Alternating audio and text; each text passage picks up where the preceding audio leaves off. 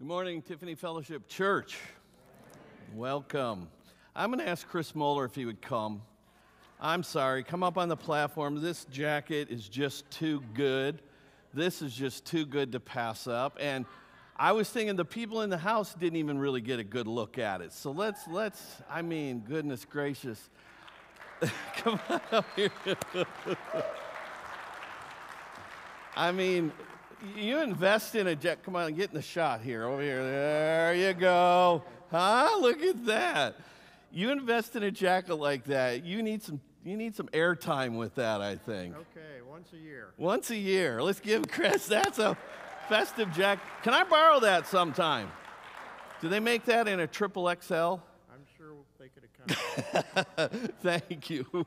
Thanks, Chris. One more time. Give him up. Woo. He wins the festive award. He wins the award for the most festive this year. That's awesome. And, you know, he's our church treasurer, so, you know, some camera time doesn't hurt that either.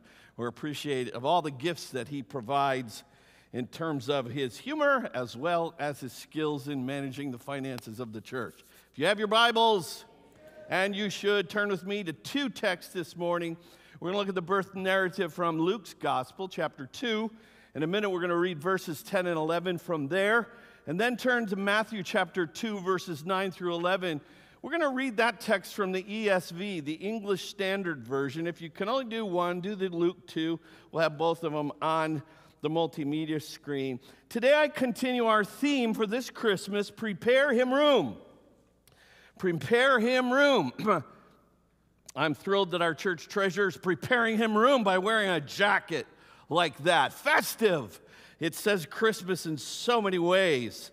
But without a doubt, along with the resurrection, Christ's birth is the single greatest event in the history of the world. Let me say that again. Along with the resurrection, Christ's birth is the single greatest event in the history of the world. Without it, mankind has no hope.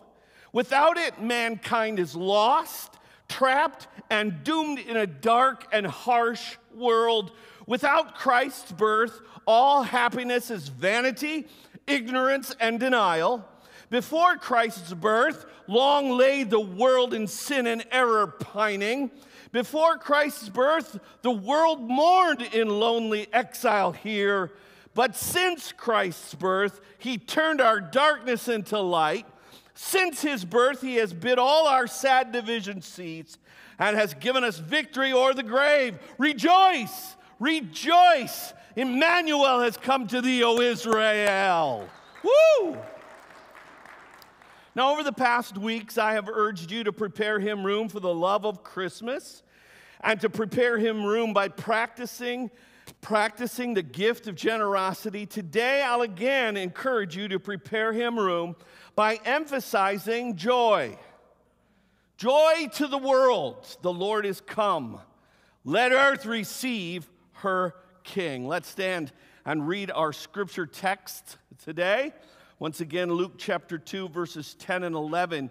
And then we will skip over to Matthew chapter 2 and read verses 9 through 11 from the ESV, the English Standard Version. You say, why the different version? I think that version brings out a little nuance and words it a little bit better congruent with the message today. So let's begin with Luke chapter 2, verses 10 and 11. If you're visiting with us, we stand for the reading of the Word because in this church, the Word of God is our highest rule of faith and conduct.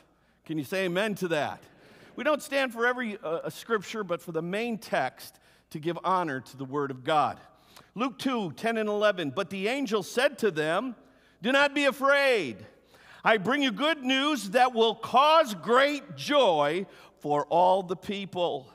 Today in the town of David, a Savior has been born to you. He is the Messiah, the Lord.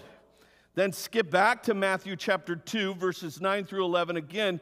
From the ESV, the English Standard Version, which says, verse 9, after listening to the king, they went on their way, and behold, the star that they had seen when it rose went before them until it came to rest over the place where the child was.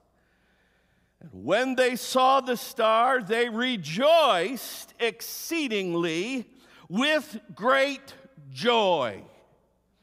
And going to the house, they saw the child with Mary, his mother, and they fell down and worshiped him. And then, opening their treasures, they offered him gifts, gold and frankincense and myrrh. This is God's word. Can you say amen to it? Teach us from out of your word these two great birth narratives from the scripture. How that joy was born into this world. And the birth of Christ, Father, we thank you for it. It was a cause for great joy.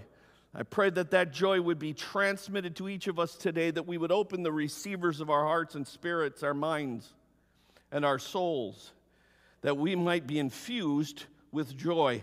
Not just Christmas joy one day of the year, but joy throughout the whole year that comes to us as a result of Christ's birth. And we thank you in Jesus' name. Amen. You may be seated. Today's message is titled Joy to the World. Joy to the World. Now let me touch briefly on some linguistic context that I want you to get and want you to receive this morning. And I don't often quote from the original language. As most of you know, the Bible was not written in English originally. It was written in Greek. And so there are a couple of words I want to touch on. And so let me give you very briefly some linguistic context. In both of the texts that I just read, the birth narratives from Matthew and from Luke, two exact Greek words are used. Two exact Greek words are used. I'm not joking. If you have a Greek lexicon, you can look it up. This is amazing to me when I discovered this. It's so brilliant. The first word is, in the original language, it's called chera. Chera. Chera, from which we get the English word charisma. The charismatic gifts, the charisma. Okay, someone with the divine gift of joy, the chera, that divine gift of joy. So the angel said to the shepherds, it's right in the text in the original language, I bring you good news of great chera, joy. And when the Magi saw the star in the Matthew text, they rejoiced with great chera, in that original language, chera. The exact word used in both texts, chera. You say, well, that's pretty obvious, Pastor, but where it gets really good is in the second word, kind of linked together in the original manuscript. So the second word is megas. In the Greek, it's megas, from which we get the English word huge or mighty or greatest or mega. Now, notice it doesn't say MAGA, okay? MAGA, it's mega. That's important. It's important. Mega. That's the word in both texts. So the angel said to the shepherds, I bring good news of megas chera. Megas chera, or chera megas. And when the Magi saw the star, they rejoiced with megas cheras. The exact word used in both of these texts by two different New Testament authors. Megacheris. So listen, here's the linguistic truth of these texts. And it's beautiful. Somebody watched the PowerPoint as I was practicing it this morning in the sanctuary, and they said, well, Pastor Barry, that's really cool how you coined that phrase. I didn't coin it. The Bible uses it in the original language. Here's the linguistic truth of these texts. Christ's birth brings not just joy, but mega joy. Not just joy, but mega joy. Do you know there's a difference between joy and mega joy? They could have just used chera. They could have just used a gift of joy, but they put those two words together, megas, cheras, mega joy. Big joy, wonderful joy, the greatest of all joy. Now let me just say this, if you have not experienced mega joy, then you're doing Christmas wrong. And can I say from personal experience, there were years and years and years and decades when I did Christmas wrong. My wife would say amen to that probably if she were the amen saying type. But I'm learning a different way. I'm understanding that Christ's birth means that the world has a reason to have not just common joy, not just happiness, but mega joy. Jesus was born that we might have mega joy. So let's take the remainder of our time this morning, and I want to define mega joy, what it means, and then we're going to learn how to prepare him room for mega joy in our experience of Christmas this year. Let's start, number one, the first section. I want to talk about that Christmas is a time for mega joy. Christmas is a time for mega joy. And the story of the shepherds and the Magi teach us mega joy in two ways. And I kind of want to let these be the crux of what I say today. Two ways that the Magi and the shepherds teach us mega joy. First of all, if you're taking notes, write this down. Mega joy was the result of the shepherd's obedient choice. I love how the birth narratives of Jesus emphasize two different groups. Actually, if we include all the different groups, there's many groups, but the shepherds and the Magi represent two different groups. And the shepherds teach us that mega joy comes as a result of obedient choice. Now, the shepherd's obedient choice involved doing three things. I just want to point three things that the shepherds did, and it resulted in mega joy. Number one, they heard the good news of the gospel. Luke chapter 2, verse 10. But the angel said to them, "Do not be afraid. I bring you good news that will cause great joy for all people." Let me read it again. The angel said to them, "Do not be afraid. I bring you good news that will cause great joy for all people."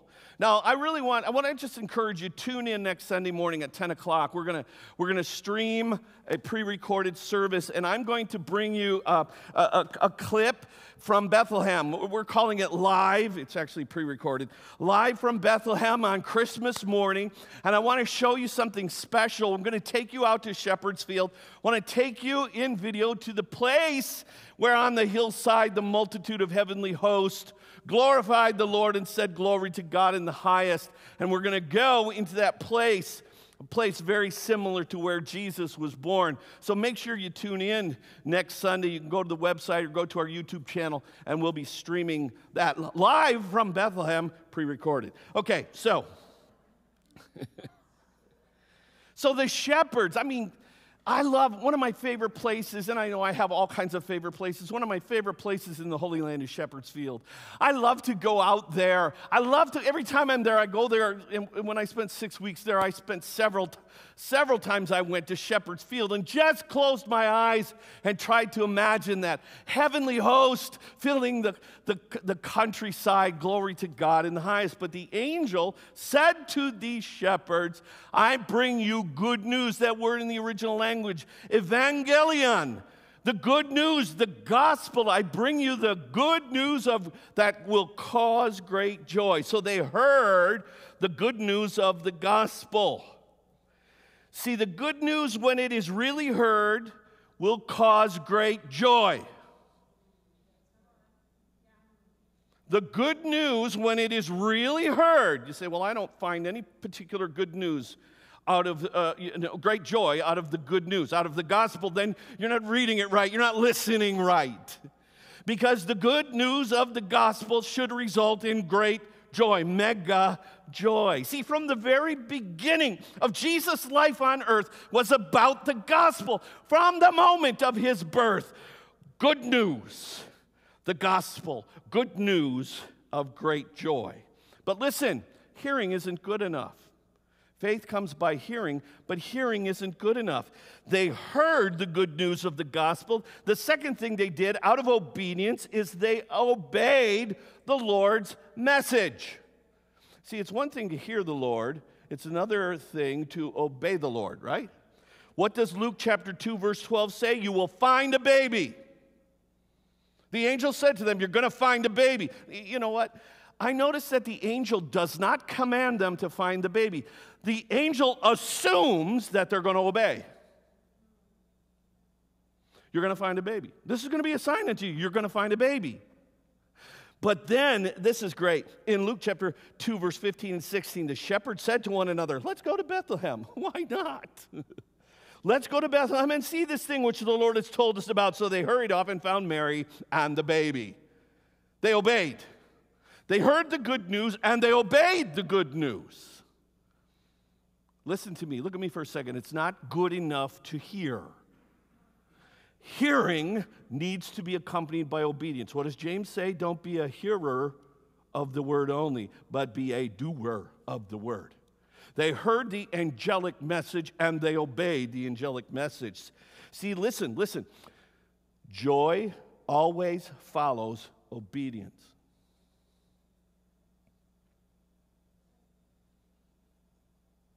Let me confide in you, and I know some of you have sent me emails and said, Pastor Brady, stop talking about the time you spent in depression. Stop talking about it. You know what? It's a part of my life. And I speak from somebody who understands depression. For several years while pastoring this church, I suffered a profound depression in my life. And can I tell you something? Freedom from depression followed obedience. So if you're here this morning and you suffer from depression, or you're not getting it, it may be because there's some disobedience in your life. There might be a message the Lord has given you you have not obeyed, because joy always follows obedience. The angel said to them, I'm going to give you some good news which will cause great joy. You're going to find a baby. And they looked at each other, these shepherds. Duh. Let's go to Bethlehem and see this thing, which the Lord has shown us. So they heard the good news of the gospel. They obeyed the Lord's message. And number 3, they spread the word about Jesus.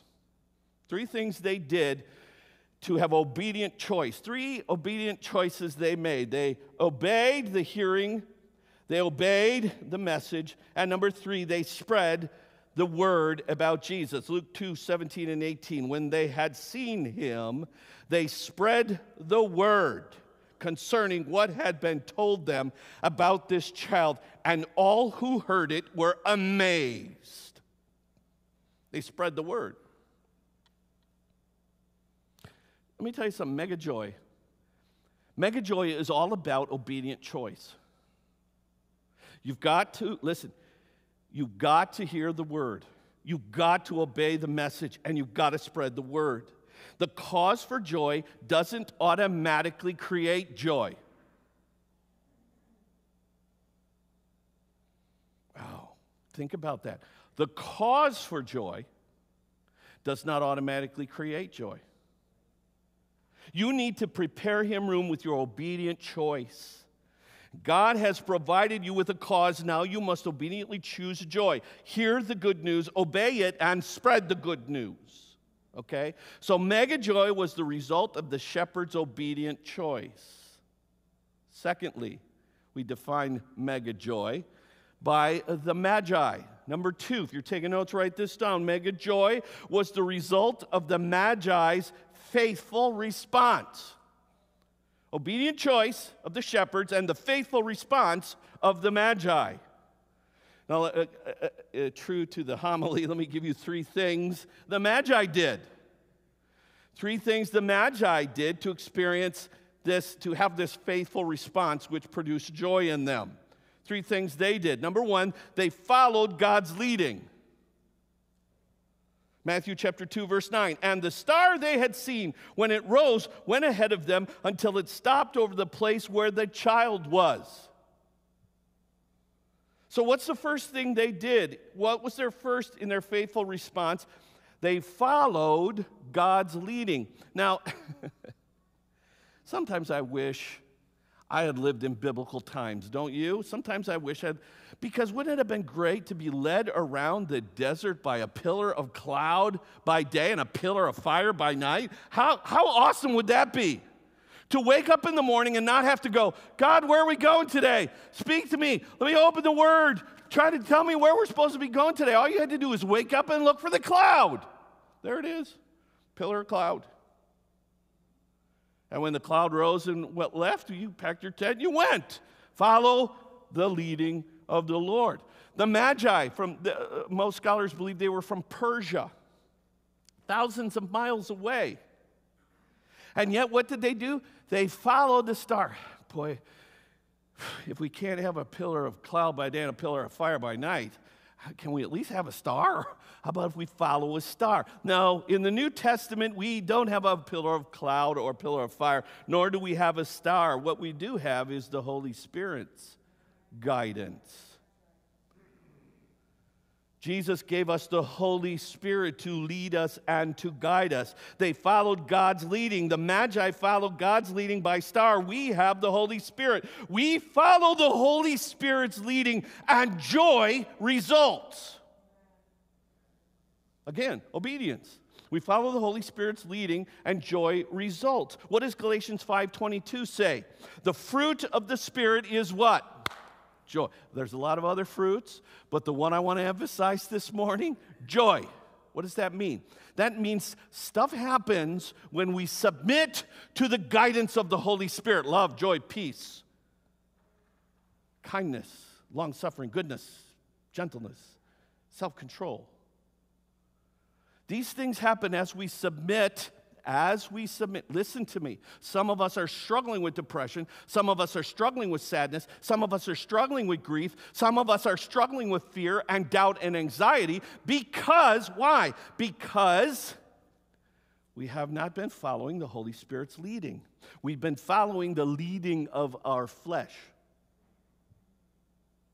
our personal desires and our wants. Again, firsthand experience. When we submit to the Spirit and we are led by the Spirit, what will grow in our life? Joy. The more you submit to the Spirit's leading, the more joy you will have in your life. They followed God's leading. The second thing they did in faithful response is they entered the presence of Jesus. They entered the presence of Jesus. Look at Matthew chapter 2, verse 11. On coming to the house, they saw the child with his mother, Mary. They followed the leading of the Holy Spirit, which took them into the presence of Jesus. Whoa! These Persians, Magi, they understood the stars. They understood what the heavens were saying. And they heard the word, and they responded to it faithfully, and they followed the leading until it brought them into the presence of Jesus.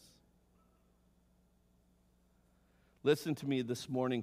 The faithful response to the presence of Jesus is joy.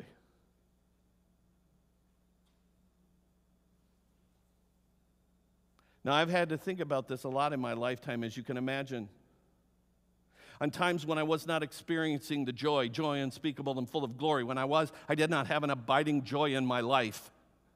I've done a lot of soul searching. What was happening? What was wrong? Bottom line is I've had to confess the fact that I was not experiencing the presence of Jesus.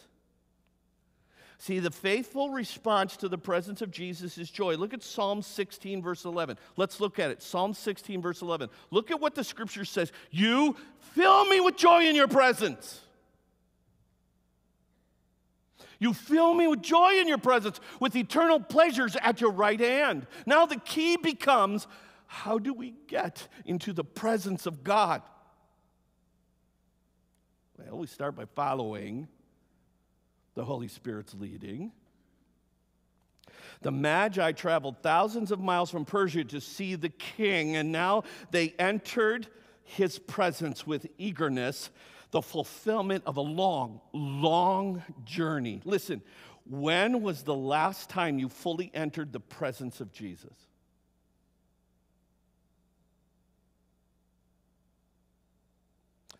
And how is your receptor functioning? Are you able to tune in to the presence of Jesus? Do you know what the scripture says? Whenever two or more are gathered together in my name, what? Say it. There I am. And yet we walk around here sometimes and we're just oblivious to the presence of Jesus. And let me just say something. Look at me for a second. It's not God's fault. He's here. If we don't sense him, if we don't feel it, it's because we're not tuned in. Oh, I got so much work to do. I've got so much stuff happening at work. I've got so many Christmas presents to buy. I'm just not ready. I've got cookies to make. I'm just not ready. Meanwhile, when two or more are gathered together, his presence is there. Could you feel him this morning during worship? Could you feel his presence? It was so tangible.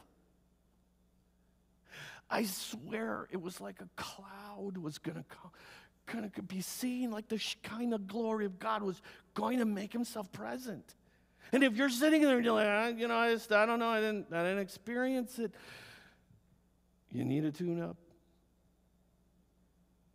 in your receiver.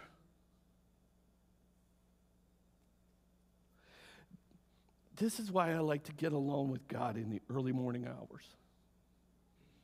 Because there's not a lot of distractions. There's nothing happening around me. The birds are quiet. Sometimes, most of the time, the squirrels are quiet. It's dark outside. It's just me. And I can get alone and into the presence of God. And I can begin to sense his presence as he speaks to me through his word. Mega joy was the result of the Magi's faithful response. They followed God's leading. Just like we follow the Holy Spirit, they entered the presence of Jesus. And number 3, they responded in worship. Their faithful response was they followed the leading, they entered the presence, and they responded in worship. Look at verse 11. They saw the child with his mother Mary, and they bowed down and worshiped him.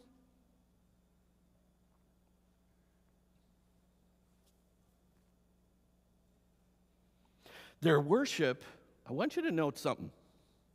Their worship had a physical response. Now, I'm not saying as an absolute that every worshipful response has to have a physical element to it, but sometimes I wonder, we bow, we lift our hands, we sing songs of worship, we vocalize our praise, we weep with tears of gratitude and praise.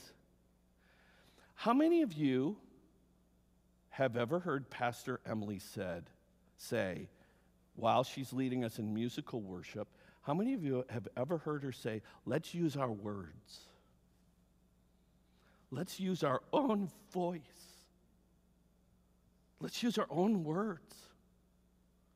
And there won't be any lyrics on the board, on the screen. We just are left to use our own words to express worship. That's a physical response.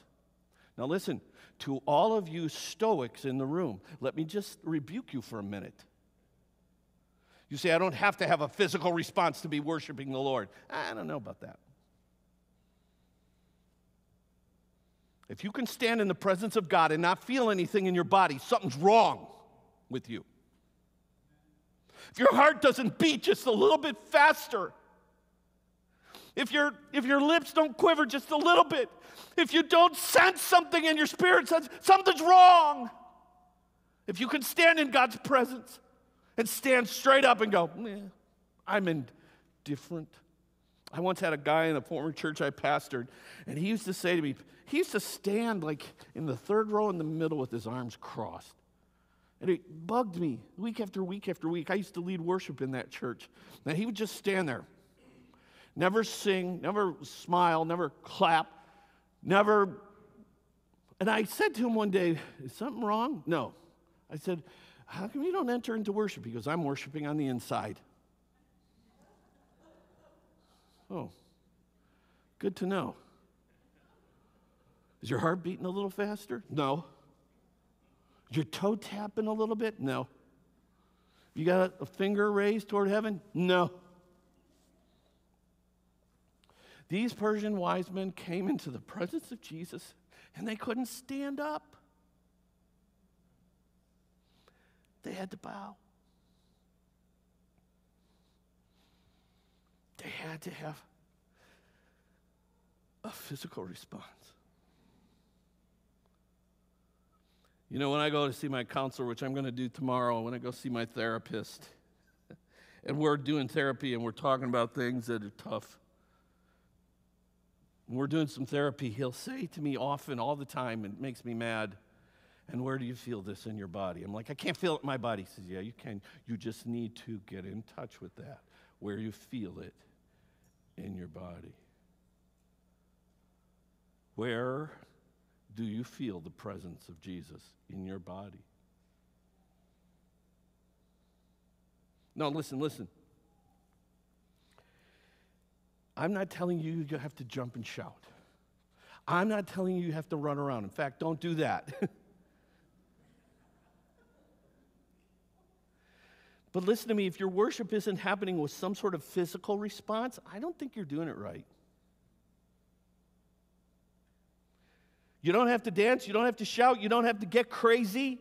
You do have to have some sort of physical response. If nothing more, just stand in the presence of God and weep.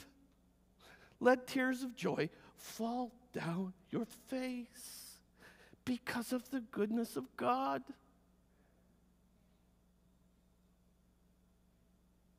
Do you remember that one place in Scripture where King David, and I think this is why God loved David so much, because the king, when the presence of God symbolized by the Ark of the Covenant was coming into Jerusalem, David, the Bible says, he tore off his clothes and he just danced.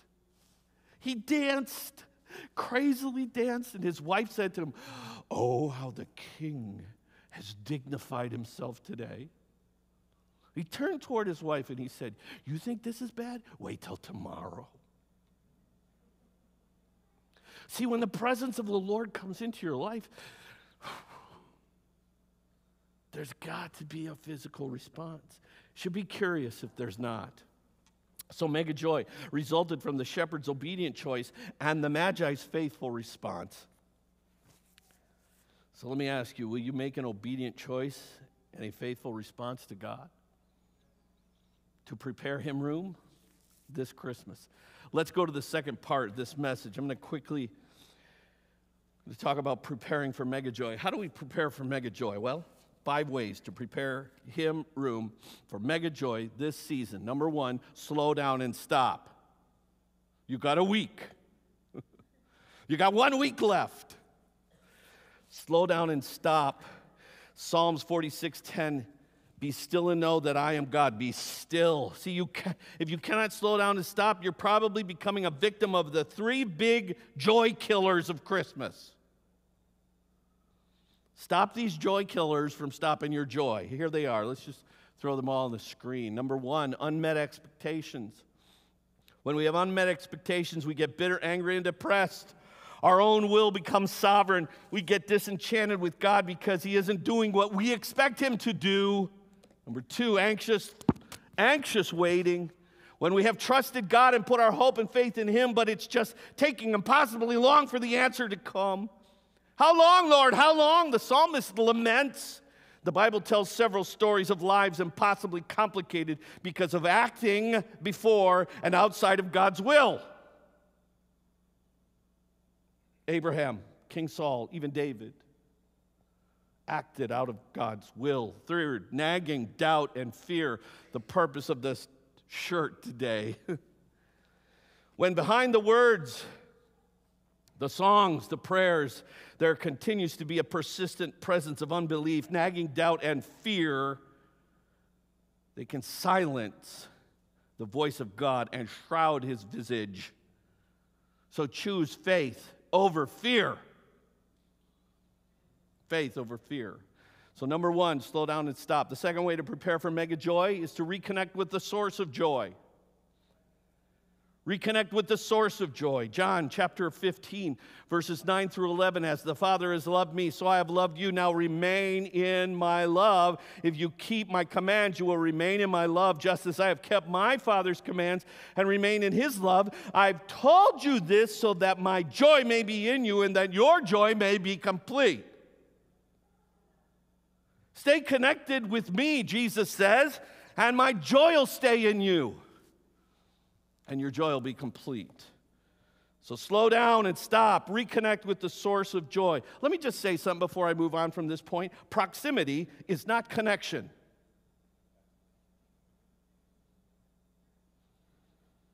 Proximity is not connection.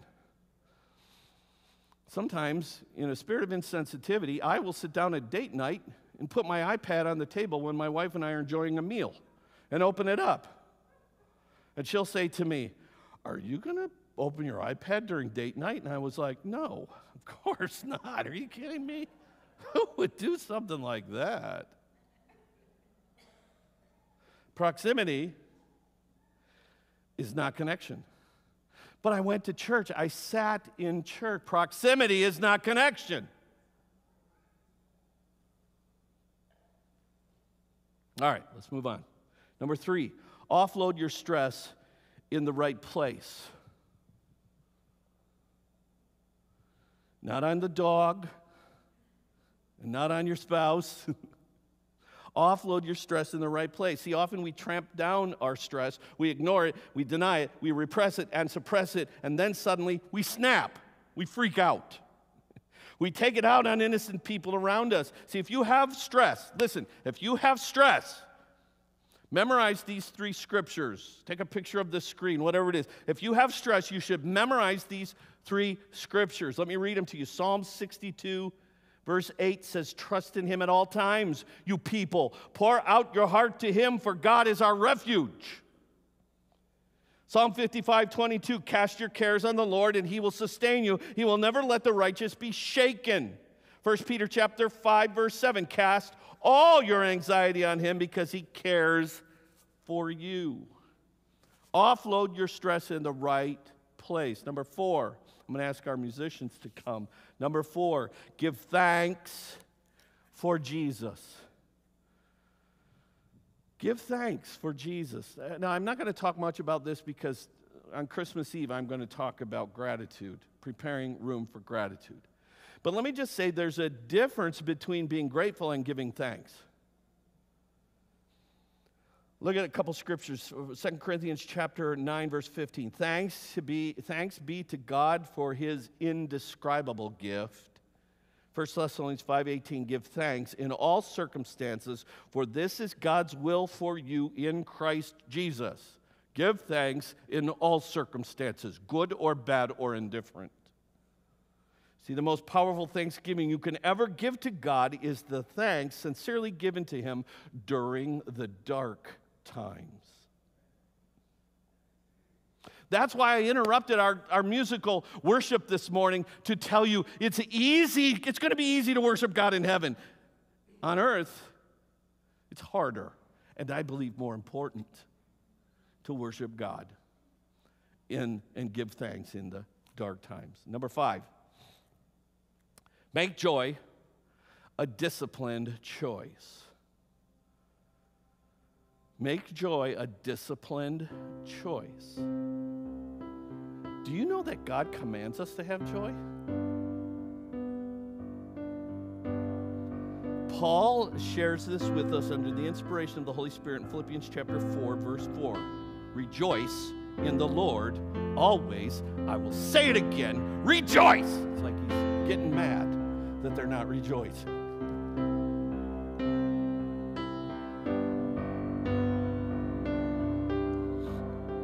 What's that old saying? The beatings will continue until morale improves. Rejoice. Say it again, rejoice. Ignore circumstances. Put faith over fear. Cast off anxiety and choose joy. Joy is a choice. It's a choice. It's a choice.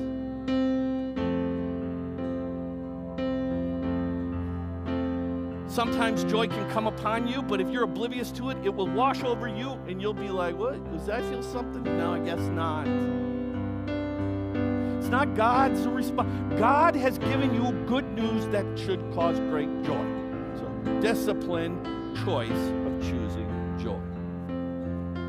Kay Warren, in her book, Choose Joy, great book, by the way, she says, and I quote, "Joy is the settled assurance that God is in control of all the details of my life, the quiet confidence that ultimately everything will be all right, and the determined choice to praise God in all things." Joy is a settled assurance and a confidence. It's a choice. So let me remind you, according to the birth narratives of Jesus from Matthew and Luke, there are two causes of mega joy. Two causes of mega joy. They are obedient choice and faithful response. Obedient choice and faithful response. Choose to hear, obey, and spread the word.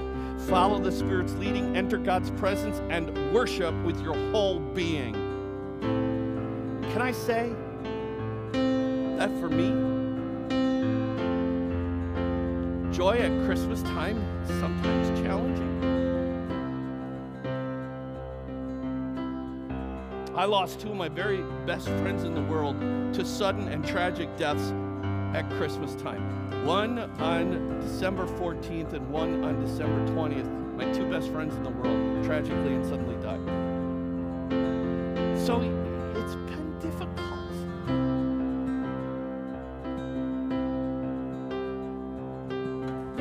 And every day, twice a day, 3 times a day, friend died in a plane crash. Every time about this year, I start to remember the shock that came when I got the call. The plane went down, and there are no survivors.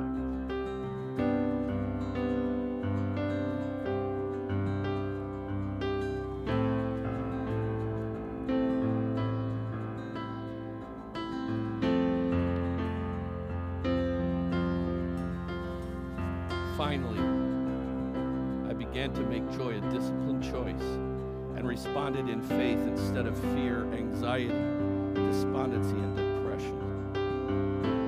Christmas is now becoming my mindset.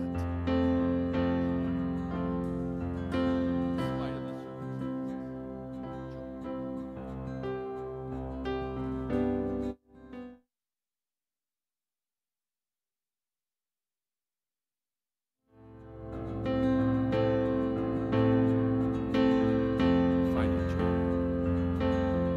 pray with you. We want to pray with you. We want to agree in prayer with you today. So while everyone else is leaving, I would just encourage you to come and get prayer. But I've asked the worship team if they would come and just lead us in that song one more time, Joy to the World.